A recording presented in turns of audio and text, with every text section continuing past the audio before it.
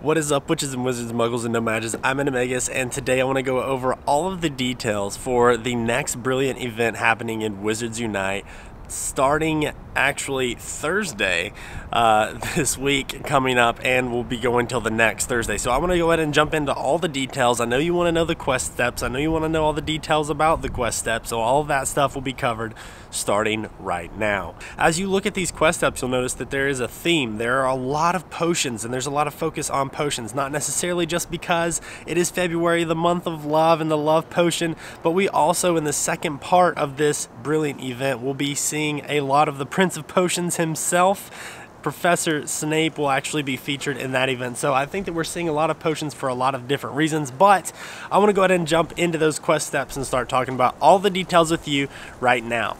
So of course, when we look at quest step number 1, and of course, as per usual, huge shout out to Orange Wizard for the graphics. His Instagram link is down below. You can check that out.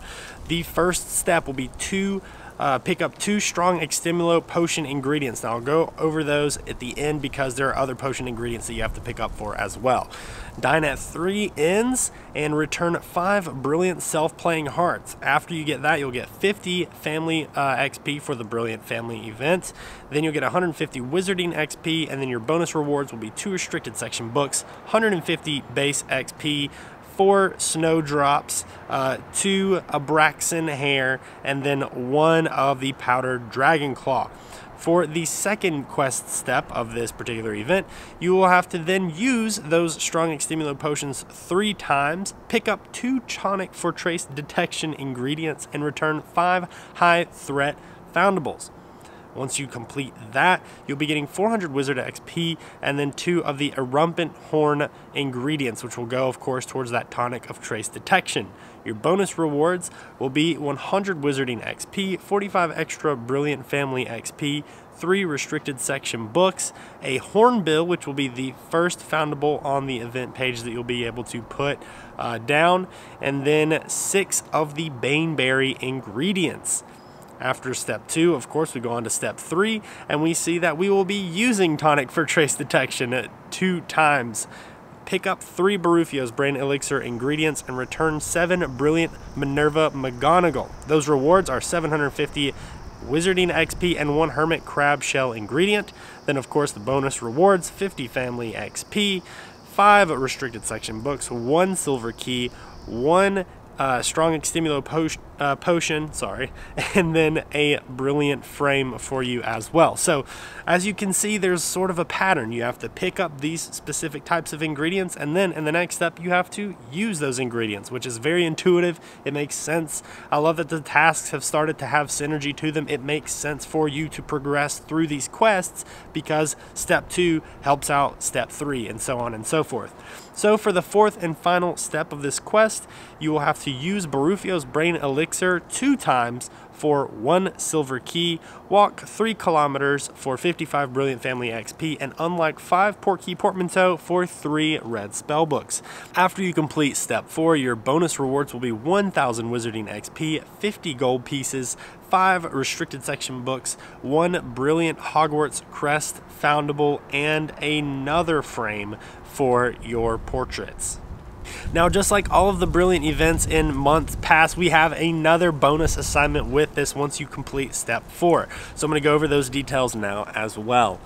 As you can see on the screen, you have to return 15 high threat foundables for a strong extimulo potion, return 30 brilliant foundables for a butterscotch ingredient, brew 12 potions for another frame that you can get for your portrait that is like Luna Lovegood themed, which is really cool. It's got the Spectre specs on the bottom there, and then use 15 potions for 2 dark detectors. Those bonus rewards will be an additional 2000 wizarding XP, 100 brilliant family XP, 3 red spellbooks, and a really cool title that I am looking up right now. The title is Concoction Connoisseur, which is super cool. I love that alliteration. So those are the quest steps for this particular event. Now, I know that you're thinking like, okay, fine, that's all good and well, but like, what about these potion ingredients? How am I supposed to find them? How am I supposed to know where they are? Well, there's kind of a double-edged sword here with that particular event. So I'm thinking that it's either going to go really well or really bad, because what's going to happen is every spawn for ingredients is going to be completely pulled off of the map except for those 3 potions. So the strong Extimulo potion ingredients, the tonic for trace detection ingredients, and the Barufio's ingredients are going to be the only things that you see spawning on the maps. Now you might also be wondering, like, okay, well, what are those ingredients? I don't have these things memorized. Well, no worries, because Orange Wizard has your back, and I've got your back right here with this image, so we're going to look at those right now.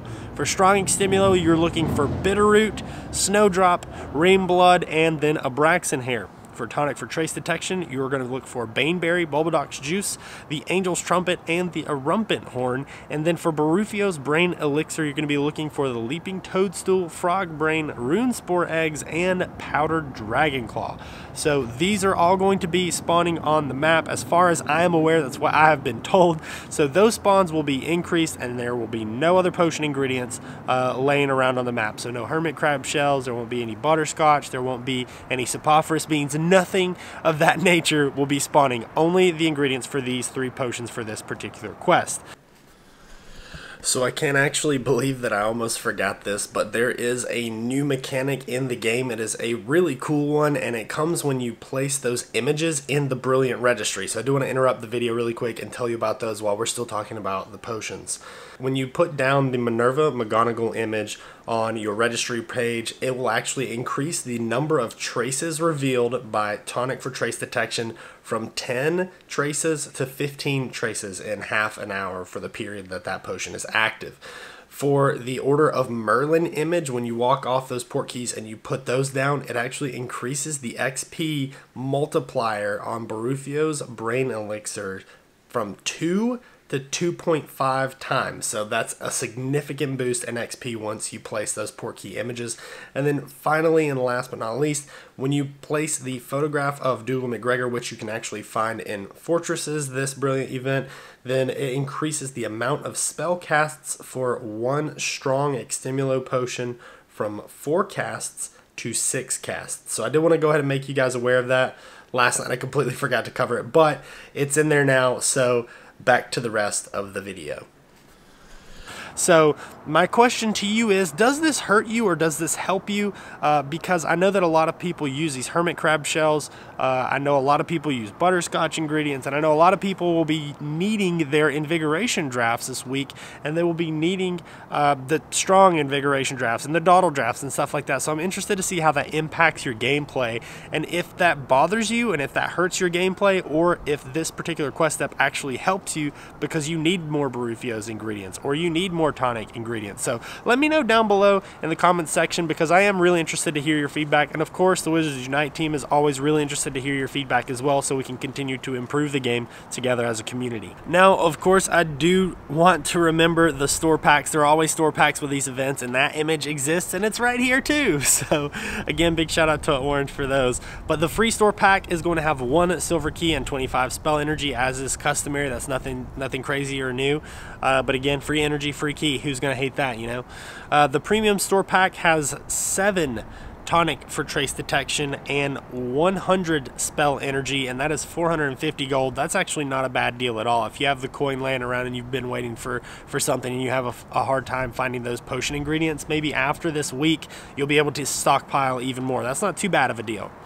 And then, of course, there's another premium store pack with 10 keys and 5 Barufio's Brain Elixirs for 1,000 gold. And that's actually even crazier because of the keys, and the price alone for that and the Barufios are amazing as well.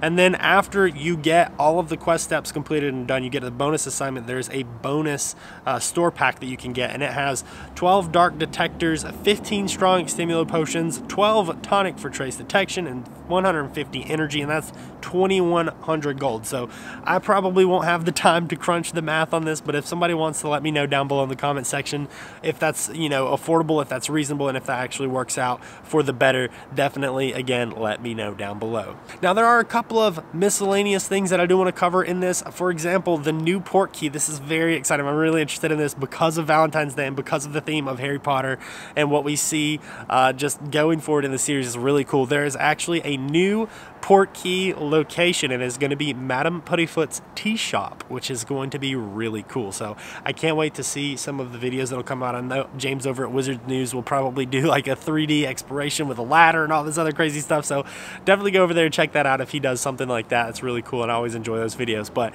I'm excited to explore this myself. I love the new Portkey location. I remember I did a video forever ago that was like 50 Portkey locations that need to exist in the game, so we get to keep seeing some of those, and it's really exciting to see all of those. So I'm very excited for this event. Let me know if I've missed something or if you see a quest step that's different, so we can go ahead and get that corrected, and I'll be able to pin that in the comment section below. But also let me know how you guys feel about this event. Do you guys like this event? Do you guys have a problem with the ingredients? Do you think that this is better? Do you like these quest steps? Just let me know your thoughts in general again down below. As always, guys, thank you so much for watching this video. We actually hit a big goal of mine, which is $100 a month in Patreon support. So thank you so much to my patrons. You can see their names on the screen here. I couldn't really do a lot of what I do without them. I get to pay for gas, and I get to do things that we're going to be looking forward to on the channel, like giveaways. I have a giveaway coming up because we hit that goal. I will be announcing a giveaway, and we've got some pretty cool stuff to put in that. So make sure you are subscribed to the channel, and if you haven't already and you got some value out of this video, make sure you leave a thumbs up down below, as well as clicking that red subscribe button and ringing that notification bell so you are made aware the next time I produce a piece of Harry Potter content. Guys, thank you again so much for the video. I've got a bunch of links down below. Join a Discord, get involved in the community if you haven't already. The infographics are always out there floating around, so make sure you get involved and plugged in somewhere. I can't wait for this event, and I can't wait to see what you guys think of it as well. I'll see you guys in the next video. Peace.